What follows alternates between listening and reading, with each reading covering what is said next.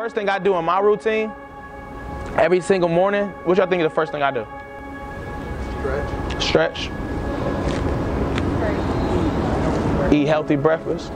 Go to the gym. Brush my teeth. I pray. That's the first thing I do every single morning. I don't miss a day. It's part of my routine. It's what I have to do. And the reason I do it is because my alarm clock didn't wake me up this morning. God did.